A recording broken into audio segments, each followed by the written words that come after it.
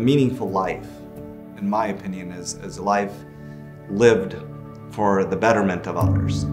That's just the way I think. Everyone who comes here is seeking something. When they walk through the door, they know it's different. They know that they're going to be treated differently. You look them in the eye and you say, "Tell me your story."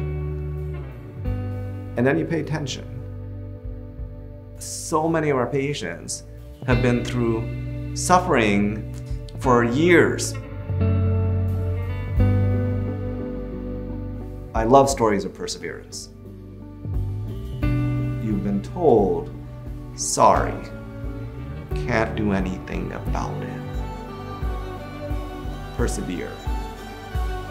No matter what it is, whether it's a debilitating condition, severe pain with endometriosis, fertility issues, don't take no for an answer.